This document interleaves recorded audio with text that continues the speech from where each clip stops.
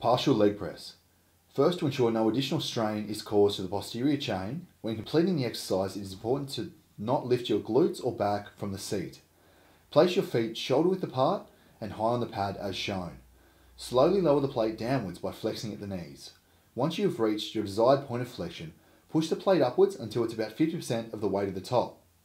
Once you reach this point, lower the weight back down in a controlled motion before pressing the plate upwards and returning it to your starting position.